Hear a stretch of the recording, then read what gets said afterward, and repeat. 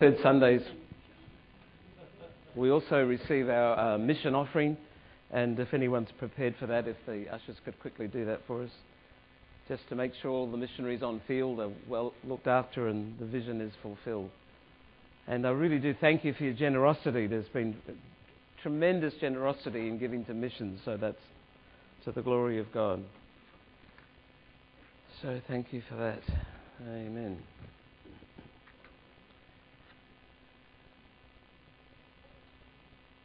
I'm going to suggest you just, with the person next to you or two or three around you, just in a few sentences, ask the question, what is church? I mean, what is it? What are we doing here today? Just have a chat. Come on. If you get in first, you can ask them and they have to answer it. I mean, what is it? What's it all about?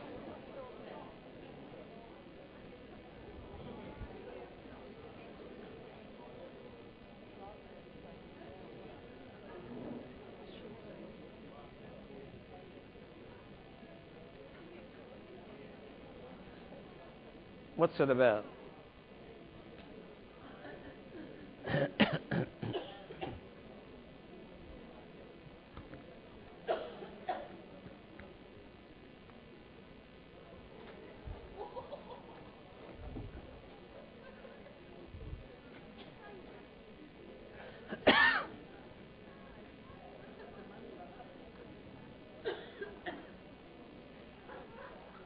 Okay.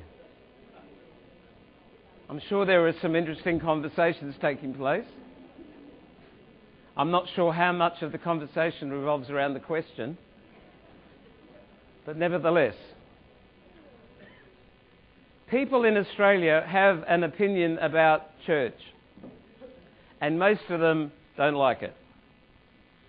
And on any given Sunday, 93% of Aussies aren't doing what we're doing. So, if you were the CEO, and his name is the Lord Jesus Christ, he must be thinking, why ain't it working the way it's supposed to work?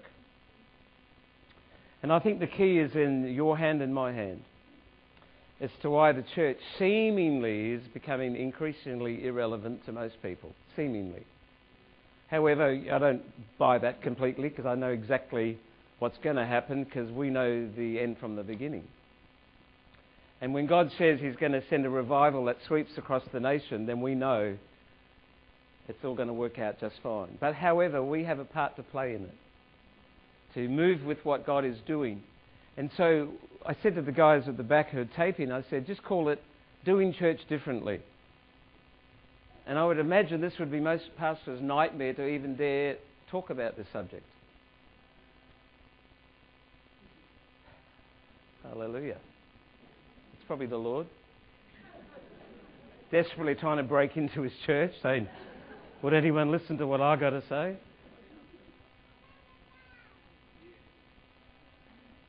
One of the music team. It's probably one of those dials that's got 99 rings before it stops. And so I feel encouraged to really explore this a little bit today because of the fact that on the second and the fourth Sundays, we actually don't do this. And many a pastor friend of mine has said, it's not going to work. If you don't do it the way it's always done, it won't work. And I'm thinking, it'll work all right. If Jeanette and I are the last two in the land, it's going to work all right. Because when God starts to speak about transition, God intends to transition His church from where we are to where He wants us to be. And we are in a period of transition. I don't think there's any doubt whatsoever that God has allowed the body of Christ to get into a weakened state. It was never His desire. And then in desperation, we're starting to cry out again, Lord, we're almost losing our land. We've allowed our authority to be usurped by humanistic philosophy, which is in fact religion because it gets the heart really passionately involved without God. And God is saying to His church, if you come back to the blueprints, if you come back to the Scripture and find out how it was birthed, you'll get some keys as to how it's going to end. Because the way the church was birthed in the full-blown glory of God is the way the church is going to enter into heaven in the full-blown glory of God. Ephesians 5 says that Jesus comes back for a glorious church. In other words, it's so filled with His presence, there's no room for the desire of the flesh that they've been, and its affections all nailed to the cross. There'll be no room for the infiltration of the enemy. At the moment, there are open doors in the spirit realm all over the body of Christ, where the enemy just sticks his nose in. And John and I this morning were walking around this building, and we were sealing every exit point and entry point in the spirit. We're saying, devil, you are not even going to put your snozzle anywhere near this place this morning. And we found ourselves cutting off religious demons. We found ourselves cutting off demons of the occult from, I don't know, there must be covens out there somewhere. And they will be sitting there with all the local churches on their map, and they'll be doing their little EBGBs. And we've become spiritually dull. I'm not saying it to you and to me per se, I'm saying it to us as a body, because there's only one church, and that's all those who belong to Jesus Christ. There's only one God, one Father. There's only one Saviour. There's only one Spirit. There's only one true doctrine, which is the fullness of Jesus. And so we need to stand together and say, we're going to reach this city and see it taken for God.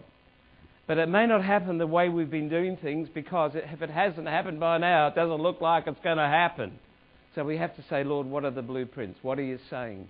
What's this transition about? I'm taking great courage to say this, because this is an excellent message on how to empty out a church. And I'm going to believe God's going to say to some of you, don't go, at this point. Now, I don't know what you said about the concept of church. What is church? What's the expectation of church? At the very bottom line, church is two or more gathered together in the purpose of God.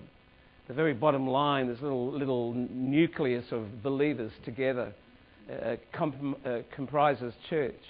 The book of Acts describes what church is. The church got together, they prayed. Church got together, they broke bread. The church got together, they opened up the word and had apostolic doctrine. The church got together and they became witnesses, martyrs in their generation. We know what church is by definition. But in practice, I think we've lost a little bit of some of the dynamic that God intended. And so on the second and fourth Sundays, when we don't have this kind of congregation, it may look like we actually have nothing. But what we're saying is, you and I are church wherever we are. And we connect as the body in different ways at different times. And it is sincerely our prayer that on the second and fourth, some, maybe all, but some will really connect with the vision of why we don't do the same thing over and over again. Hopefully this thing is meaningful, otherwise you and I wouldn't come. There's got to be a meaning in it, but it's not the end of it. It's meant to be an empowering and an equipping. The doctrine is meant to come to share the vision, that we embrace the vision, that we have this sense of corporate identity. We understand the meaning of body. This is all part of the scriptural revelation of what church is. But I think many churches have become like machines rather than bodies. A machine is quite predictable. A machine, you just sort of program it in, press the same buttons, and you get the same kind of response. The worst thing of the machine, that could be like the giftings of the people, still in the machine-type structure. The problem is that when one particular part doesn't work, you get rid of it and you put a new part in. That's a problem. If in fact the body of Christ functions like a well-oiled machine, everyone doing their bit and doing their part, even with their giftings, when that part isn't functioning for some reason, get rid of it and put another one in. What's this business about demoting and promoting in church? There should be no such thing. God calls, God anoints, God appoints. You don't hire and fire. That's not in the spirit of the living God. And what God is doing, He's saying to the church from 1 Corinthians 12, you're not a machine, you're a body. And as a body parts, you can't just say, well, I don't need the foot, chop it off. It's really annoying me this week. The onions and the bunions, they're hurting me. I don't need the foot, chop it off. You wouldn't even think of it.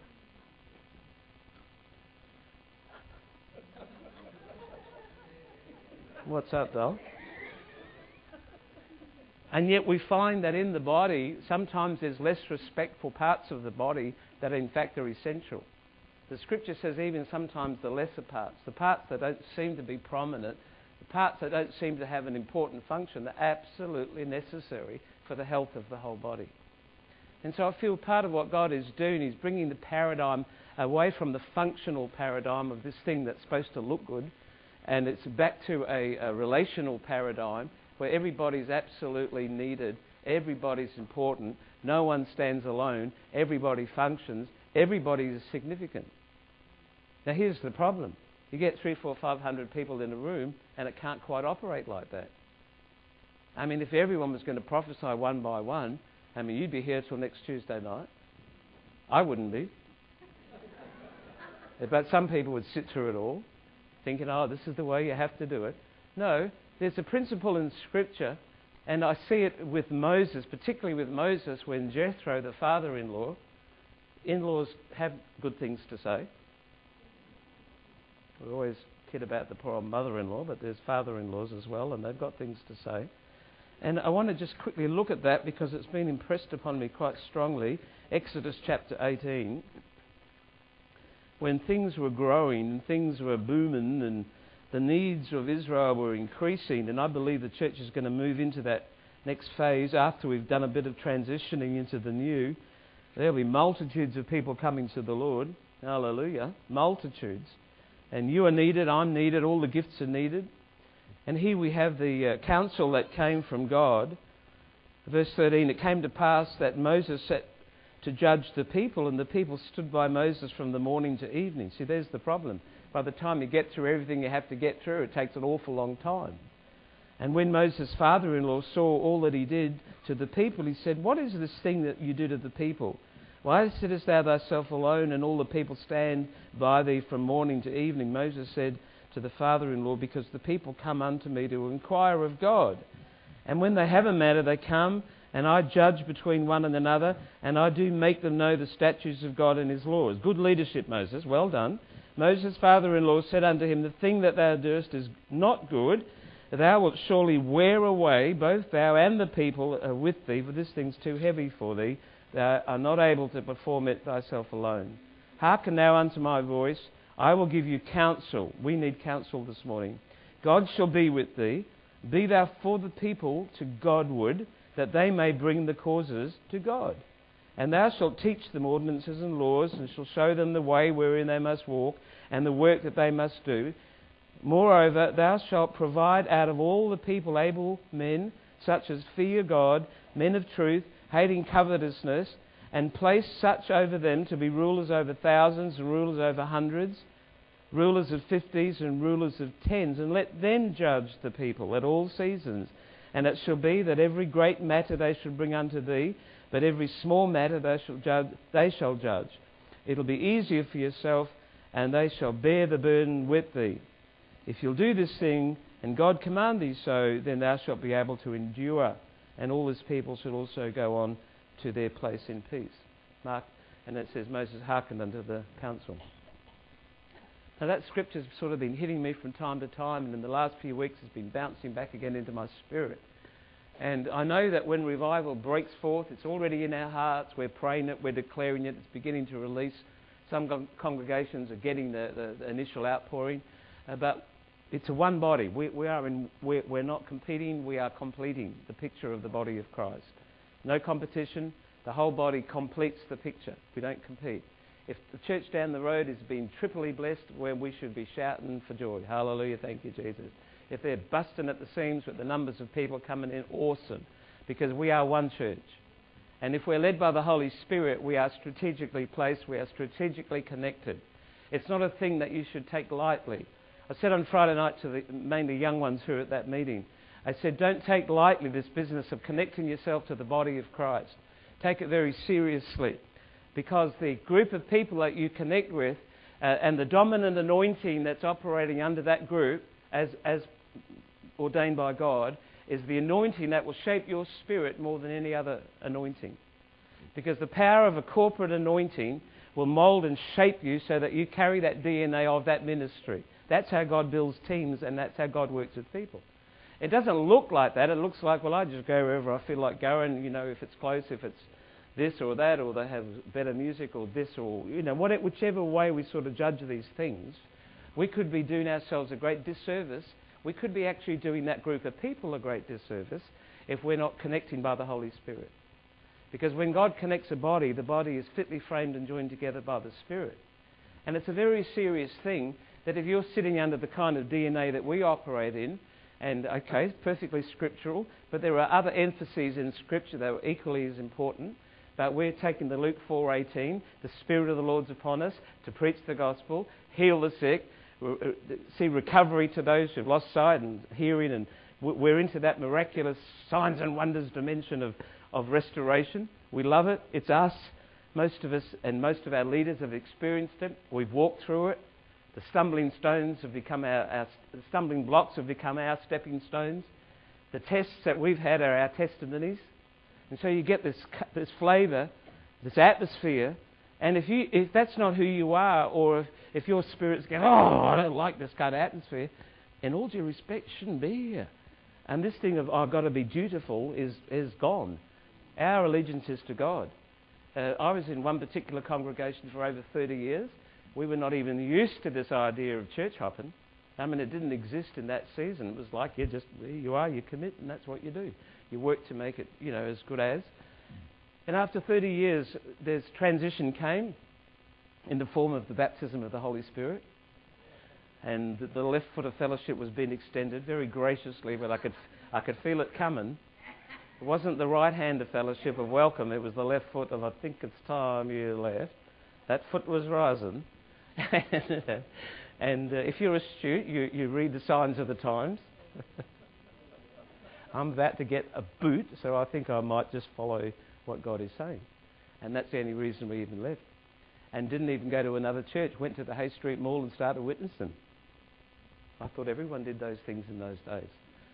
And the Lord showed me very clearly. He said, don't you start anything, don't you go anywhere until you know what I'm saying. And then I realised that the anointing you place yourself under is the anointing that shapes your spirit. Now I know you have quiet times with God, and that's even more important than church gatherings. But the power of a corporate anointing is enormous. Here's a corporate anointing. Your individual anointings join together, plus the purpose of God for the ministry. One puts 1,000 to flight, two put 10,000 to flight, a few hundred put millions upon millions to flight. So that's the anointing just within the body, plus God's purposes for the ministry, His anointing to do the kind of work we're called to do, that comes on top of us. So you have your individual anointing, praise God for it, and we have as believers, you and I are anointed by the Spirit. 1 John 2 says you have an anointing. That anointing abides within you. Every Christian is anointed. They don't have to speak in tongues to be anointed. They just got to be saved to be anointed. And the anointing abides and it rests. That's the believer's anointing. It opens up the Scriptures. It teaches you the things of the Spirit. You don't need a man to teach you in the sense of you don't rely fully on flesh and blood. You just receive by the Spirit. You have witness in your spirit that this is truth. This is how Christians should grow. We don't have gurus where we believe everything everyone says unless it witnesses in our heart and it's in line with Scripture. Secondly, the believer's anointing joins together with other believers, and you have this very, very, very powerful corporate anointing. You have an anointing within, believer. You have an anointing upon for ministry. So the first anointing, the believer's anointing. You've all got a powerful believer's anointing. Secondly, we've all got a mantle that comes upon our lives with giftings and callings called the ministry anointing. Every believer has that. Not every believer has received it. Not every believer understands it. Not every believer interprets their anointing, their gifting. But that's why sometimes you stand in front of a prophet and you just say, speak to me, word of God. And God will begin to speak those things that you're not sure of. Sometimes lack of confidence. Sometimes we think it's getting a big head if you start calling yourself a this or a that. And I'm an evangelist. And you're allowed to identify yourself. If you don't know your identity, you can't fulfill your destiny. You just go to church meetings. Well, church meetings ought to be designed so that everybody receives from that corporate anointing what they need to do their work of their ministry. And so what I'm saying is the second and fourth Sundays give opportunity for as many who feel led and desire and get the witness from Scripture. I can do something for God. And I'm not suggesting that none of us do nothing or any of us do nothing, but there are significant things you can do for God when God anoints you. He calls, He anoints, He appoints. And here the thing with Moses was the needs are increasing. It's just becoming this incredible weight and burden. And the wisdom of God was, well, you can get small groups. You can actually have groups of 10. And some people today despise that. They think, oh, that's not a church. That doesn't look like a church. That's ridiculous. That's just a few people sitting together. Well, what's church? 2 or more gathered in my name, fulfilling my purpose. And so we have, I believe, in this transition period, a resurgence of opening up homes, opening up business premises, opening up wherever people can gather, and Christians gathering together so that church looks different. Who cares what it looks like? It's whether it's producing fruit or not that matters. And this is a phenomena that's not going to go away as much as some people want it to go away. They find it quite irritating that people can have little churches in their homes and become like pastors. I think it's thrilling. I think it's exciting. It's only if you're really weak in your own leadership that you're threatened by someone else getting an anointing and doing something. I thought that was the whole purpose of it. I thought the apostolic prophetic anointings and evangelistic and pastoral and teaching anointings would equip the people to do the work. And to do the work is no disrespect, but it's more than handing out the notice, albeit we need someone to do it. It's more than monitoring the car park, although you need someone to do it. I'm talking about significant ministry. I'm not saying that's not... I'm in trouble now, John, aren't I? There'll be no more volunteers the rest of the year, because what I'm saying is that... I don't know what I'm saying.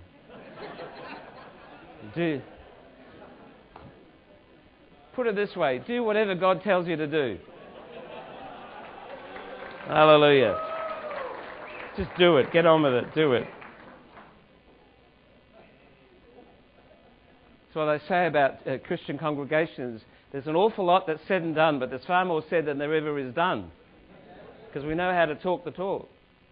We've done it for years. But now in transition, God says, I'm getting the body to come right back into the coalface of where the world's at. In its depressed state, with the demonic powers almost engulfing a generation, almost swallowing them up in hell. You know, you talk to young people in the streets, you talk about if it ever gets to the point of there's a heaven or a hell, they'll tell you this, I'm already in hell. And they're not laughing and they're not mocking. They're experiencing darkness, they're experiencing powers, they're experiencing witchcraft, they move in occult sort of practices, not understanding the consequences. So you're not talking about a situation where people are no longer spiritually aware. They're aware. Through the media, through the enormous door of the occult, through drug taking, and they're aware of the spirit realm. And whilst we're doing this thing back here, which doesn't connect with them, we're irrelevant to them. But when we're saying, you know what, you can come around to the coffee shop and have a cuppa. Or you can, where do you live near me? Why don't we catch up at Macca's or whatever God says. See, what does church look like? Well, it looks like whatever God says it should look like. And yet this still looks like something. This is not nothing. I believe when Moses was given this picture, tens, 50s, hundreds, you can handle thousands. And there's different words that are used. I'll just quickly say them here so that we know we're onto something here. The word ESER is a Hebrew word for 10, a small group of 10. Now we could say, well, that looks like a house group or a business connection group where there's a small group, everyone can participate, everyone can share, everyone tells their story, their life, people can operate with gifts. You get the whole, everyone's needed, everyone's important. Everyone's actually significant in the group. Now when I say 10, it can be 11, it can be 15. This is not legalistic. It means small group. And we've got a number of small groups. Glenn is keeping his eye on that aspect so that no one's standing alone. We're going to see that multiply by the end of this year into next year. We're just going to see small groups everywhere because we feel it's important. Do you know the time may come where the law of the land is this? You cannot congregate in groups of more than 20 or something. That's already been tried in certain places. And the number one reason so that Christians can't get together to do this powerful corporate thing, that would be the enemy's idea. Get rid of the church. He'll never get rid of us. We're salt and light. We're just everywhere. Hallelujah. However, we may not always have the privilege of doing something like this. I'm praying that we will. But if perchance we didn't, what happened? Do you lose your faith? You say, no more church. That's the end of that. What's on Channel 7 on a Sunday morning? No, we don't say that. We say that the church is all right. There's a church all right. There'll be a church in my home or in my street or in my suburb, and I'll make sure it happens, and the whole thing will multiply. I'm not looking forward to it, but I'm telling you this, the persecuted church thrives. Any church under persecution just thrives. Jesus rises up as the lion on the inside, and those people, they just tackle it head on. The early church was told, don't teach in the name of Jesus. Stop talking about Jesus. And they came to the Lord in a prayer meeting. Great way to resolve your problems, rather than ringing up your friend and having a gas bag on the phone. Get into intercession. Rick Joyner says there's two end-time ministries. The end-time ministry of accusation and the end-time ministry of intercession. I mean, Matthew 24 says there'll be so many issues, so many problems, so many people offended. The love of many will wax cold. The great falling away of those who once were sort of Christian, but now it's not fashionable to be Christian, so we're not going to be Christians. This whole thing is in our generation. This is in our time. You can interpret those scriptures in today, right today. And yet that early church got together and began to pray. And as they prayed, the room was shaking with the power. The glory of God was manifesting, signs, wonders and miracles. And they said to Jesus, Jesus? They said to God, who is Jesus? But they said to the Father, Father, in the name of Jesus your Son, bear your arm. More miracles, more signs, more wonders. What a great response. The moment they were told to be quiet, the moment they rose up and started declaring, more Lord, more Lord, more Lord, more signs, more wonders, more miracles. And that's exactly what happened. And under persecution, you know, the early church turned the world upside down. They were scattered abroad, and it says they went everywhere preaching and teaching. So you've got small groups that are important with this great influx of people that are coming, groups of 10. Secondly, you've got groups of 50. The word is missim, M-I-S-S-I-M, missim, Hebrew for 50. And what we see is that, and I'll give these out actually, a couple of the ushers could help, 3 or 4 guys or women, doesn't matter, no male or female. Let's give these out. If you wanted to find a group of 50, how would you do it? Well, maybe you could have 3 or 4 regional house churches get together. You know, the mods from... Don't feel bad about taking mine.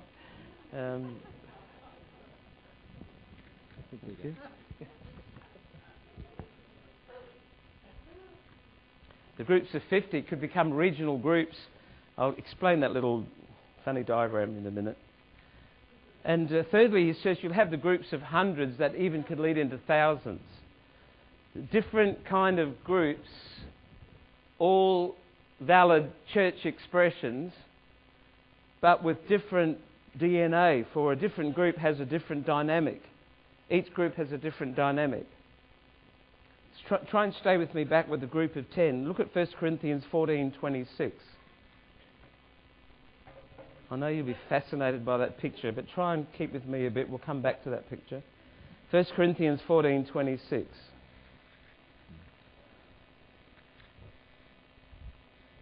Okay, 1 Corinthians chapter 14, verse 26. How is it then, brethren, when you come together? That sounds like church, 2 or more gathering. When you come together, if you want to read it with me, every one of you has a psalm, has a doctrine, has a tongue, has a revelation, has an interpretation, that all things be done unto edifying. That all things be done unto edifying. Now that description of church in 1 Corinthians 14:26 would work best in a small group.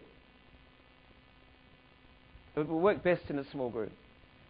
Especially the Western mindset of church also has a certain time frame. That's not biblical, but nevertheless we've done it like that. We say we'll give a couple of hours. But there's no such thing. Church finishes when God stopped his work for that people at that time. And, you know, when I say transition, it means that could be something we transition into as well. Why does God have to stop at 12 just because we say he has to stop at 12? He might have something amazing he's about to do now that he's got total unity. Anyway, that's just something to wrestle with in your mind. I do know this, that we speak to folk who've been in revival, and there's no such thing as a 1-hour revival meeting. There's no such thing as a 2-hour revival meeting. They might start at 9 and they might finish at 4 or 5 or 6. In fact, on Friday we were talking to these guys from Africa saying the meetings go till 4, then they go home, but they're back at 6 for the night meeting. And we wonder why the atmosphere is now changing the whole landscape of the nations. Well, God will help us. He'll get us there. He'll get us there. But here 1 Corinthians 14:26 talks about the fact when you come together, and it works really well in a small group. And those who are part of small groups, small churches, house churches, grace gatherings, call them what you like, you'll testify that that works. Everyone can say something, everyone has something to contribute, everyone's significant. In fact, if they're not there the next time, you miss them because of their anointing. Now, you don't feel the same way here. Often we won't even know who is here, who's not here. I will. Because I've got this annoying habit of going home and just thinking who wasn't there, but it's all good because I start praying. No, it's all good. I don't get on the phone, I just pray. Say, Lord, bless them, bless them, bless them, bless them. But when it runs into hundreds, it gets really frustrating. Like, what are we doing wrong, Lord? Well, there's more away than there are present. It's a bit of a worry. However, groups of 10, you can easily do that. Groups of 50, for example, on that diagram could be, say, 3 groups in the far north, northeast, northwest, or groups that are southeast, southwest. And we've divided the whole metropolitan area into sort of 8 large regions, which Glenn's got a big map of that, and we know where you live. And so there are a number of groups already operating, and we say to people in that region, you know, you're welcome to go to one of those groups. Some are advertised, some are not for various reasons. But occasionally some of those groups might say, why don't we all get together and do something even more significant? 3 house churches together, a group of 50, let's go. And whatever it looks like, go to the shopping centre and pray, go witnessing, or we have a prayer meeting for the local school and hospital. Whatever a regional anointing will be able to accomplish. So remember, we've got individual anointings, we've got corporate anointings. You can see the little circles of the house churches, for example, and the little crosses are what we call marketplace ministry. We love marketplace ministry. It's something that God is going to emphasise more and more and more. Great Commission Christians go into all the world and preach the gospel. They don't say to the unbelievers, come to church and we'll preach to you. We will come to you. We will preach and love you where you are, give you the good news. So there's many, many, many valid marketplace expressions. And how about second and fourth? Maybe that you could do that on a second or a fourth. I'm only giving this as an option, and God confirms. I can't make anything happen. I've worked that out years ago. Especially with free people. You can't lead free people. You just got to keep pointing them to Jesus, and He leads us all. You can lead people who are afraid of you. If you've got a religious controlling spirit, you can make people do almost anything. But when you're set free, you and I are more interested in having self-government from the Spirit than we are with someone telling you how to do it. And that's the right way. It's I'm self-regulated, I'm self-governed, I'm self-motivated, I get it from God, it fits in with what we're doing, count on me. But if it's imposed upon you, you know, vision should never be imposed from the head down. Vision should rise from the people up. What's in your heart? What's in your heart? What's in your heart? What's in your heart? And you can have options and opportunities to do it. So we have here a congregation, we say community building on the third Sunday, fantastic. First Sunday is more of an apostolic hub. Sometimes you'll attract people from other groups who'll come in on that first Sunday to get what they feel is apostolic direction. Apostolic just means that you're building the kingdom. You're not trying to build your local church. You and I are not anointed to build the church. We're anointed to preach the gospel of the kingdom, and Jesus said, no, I'll build a church. If you'll preach the gospel of the kingdom, I'll sort out your church. If you try and sort out your church, you'll be manipulating, you'll be controlling, you'll be making people feel bad, you'll be shouting out about more money, more money, more money, and that's what people do. Why? They're trying to make a name for themselves, a name for their denomination or their congregation or their abomination, and they're trying to make people say, you leave and you will get the left foot of fellowship before you reach the door. Well, that's not God. That is not God. It doesn't represent the heart of God. God says, just keep preaching the gospel, let her rip, and I'll sort out the rest. First Sunday, Apostolic Hub, we come with that. Now, some of those who used to meet with us, let me just quickly say this to fill in for perhaps newer people. The group from Mandurah, Darren and Rada and group, used to meet every Sunday, first Sunday of the month with us. There came a time when it was pretty clear they needed to birth something. Number one, they live in Mandurah. Number two, there were people driving up and down all the time, and we thought, well, you've got an anointing and a gifting, do it there. They do it well. And that's happened with Dave and Kate. Dave and Kate Williams used to come every Sunday, and their little group used to come, now become a bigger group, 50, 60, 70, 80 people. Esther House used to come, 30, 40 girls would fill the place. Now every Sunday night they have their own church, 80, 90 young people turn up. Raw Church, the church for under 40s, under 40s, I wish. That's growing, 30, 40 young people starting to gather together. Now, they've all been given permission to fulfill that commission. Hallelujah. And they should be thriving. And then there's the hip-hop church. Oh, my God, the hip-hop church. How can that be church? It can be church. Why? 2 or more gathered in the name of Jesus, and they're preaching through a language that I don't understand. And you go into that cafe, and that place can have 30, 40, 50 young people. They came here, they'd be yawning, I don't know what they'd be doing. And it's just not right or wrong, it's just what God is saying is relevant to where they're at this point with their cultural understanding. Why make it difficult for Australia to connect with God by having church services that we've done for 400 years in the same way? I mean, ever since Constantine sort of put his brand on Christianity, you've always had the thing at the front, the main aisle here, and hardly anything's changed. At least every now and again we put our chairs in a circle. That causes a revolution. Even some people can't pray. Oh my God, we're in a circle, I can't pray. It's ridiculous. How about in some of the places where there's revival, there's no room for any chairs? They're just totally packed filled with people. No one gets slain in the spirit because there's nowhere to fall. You sort of just go.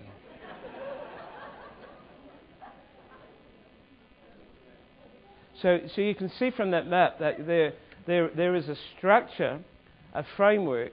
There is a lot of people around who are saying we don't want church structure. Let me tell you this, you have to have structure. But structure has to be a framework that enhances the move of the Holy Spirit. It's not rules and regulations because you want it that way. It's because this facilitates God's flow. So therefore we come in with thanksgiving and praise and worship because we know that God inhabits the high praises. We know that this is a worship service, so it's appropriate to spend time simply worshipping God. No other agenda. Worshipping God. And then when God starts to move, you go with Him somewhere. Today was intercession. And warfare today.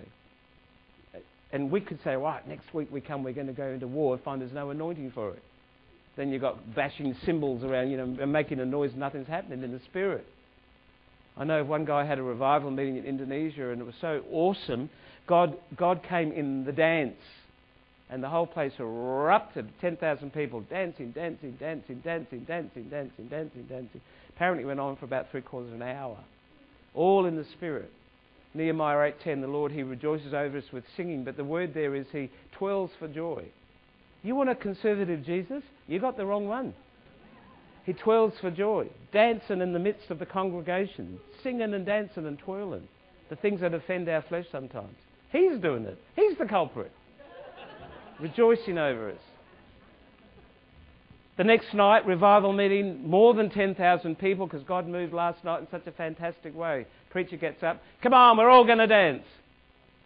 He said it was like lifting up dead weight.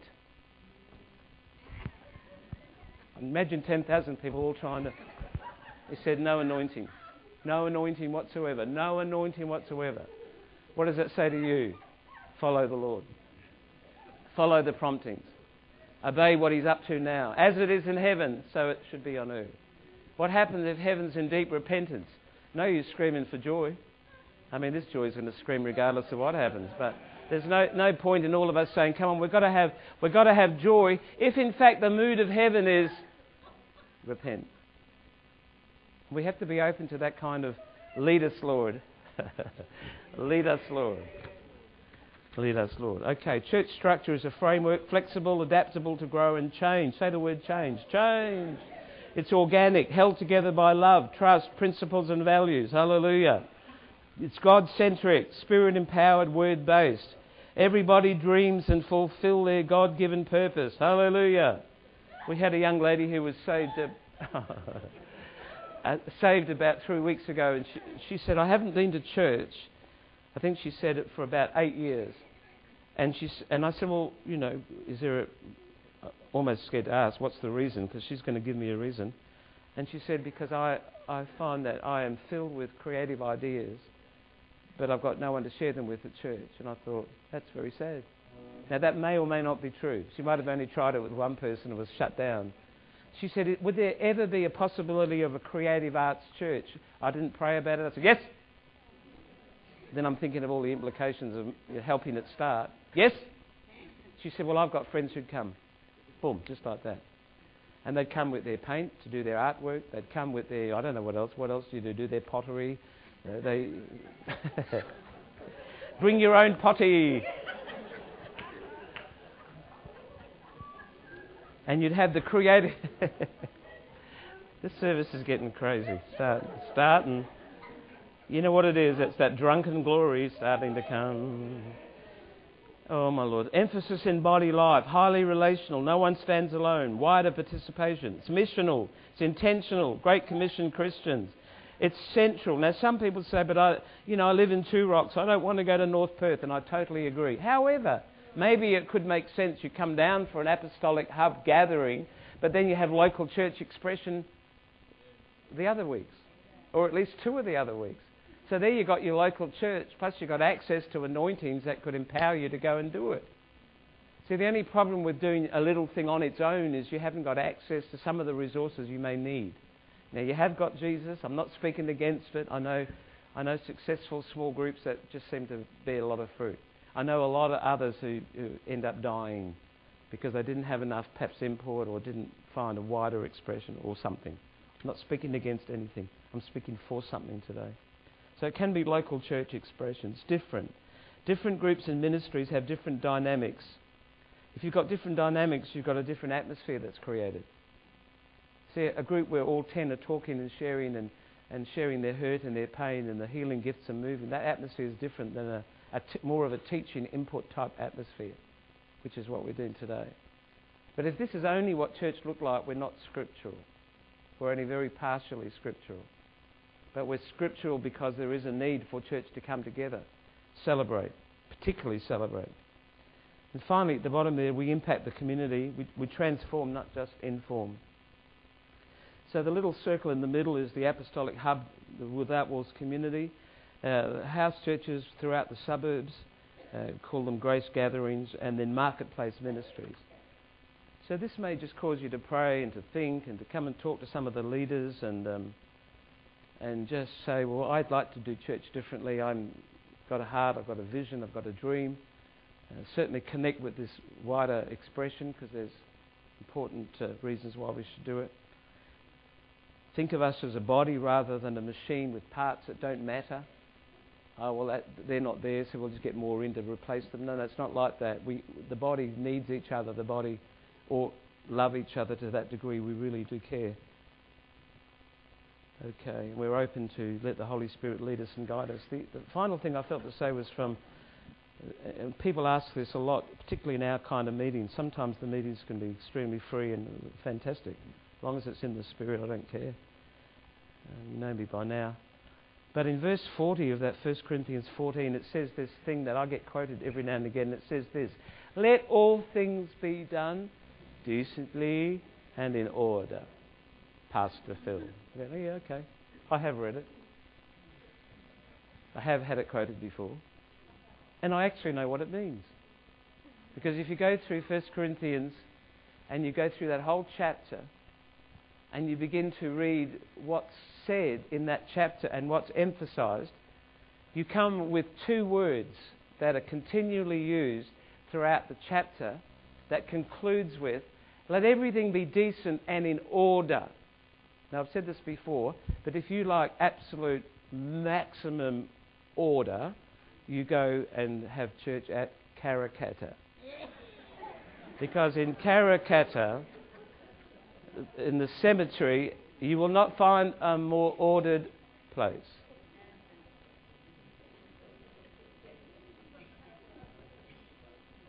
The only problem is this: there's no life.